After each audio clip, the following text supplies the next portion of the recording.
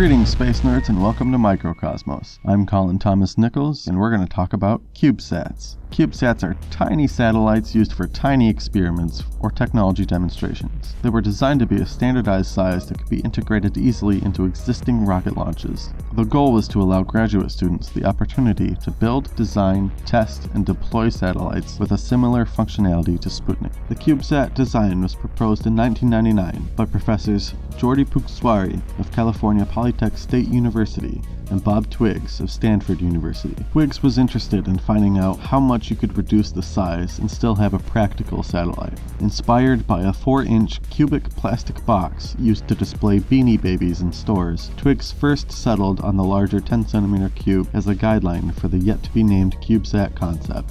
The term CubeSat was coined to denote nano-satellites that adhere to the standards described in the CubeSat design specification. Cal Poly published the standard in an effort led by aerospace engineering professor Jordi Puig. The size of these CubeSats have become scalable, allowing more complex experiments and goals. Common sizes are 1U, the original size, and 3U, which is elongated on one axis by 3 units, making it 30 centimeters long. 6U CubeSats have been proposed, taking the shape of two 3U satellites side by side. The 2018 launch of Mars InSight will carry two 6U CubeSats to Mars, accomplishing the first interplanetary CubeSat mission.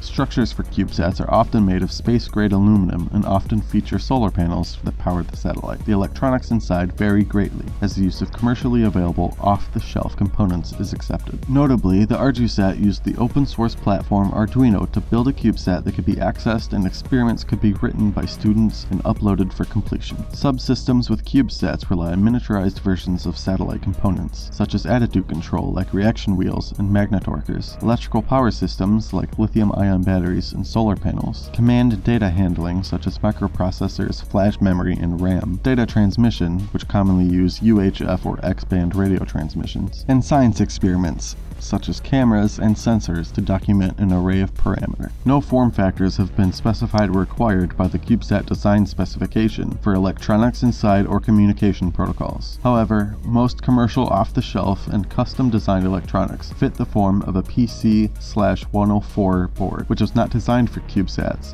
but still presents a 90 by 96 millimeter profile that allows most of the spacecraft's volume to be occupied.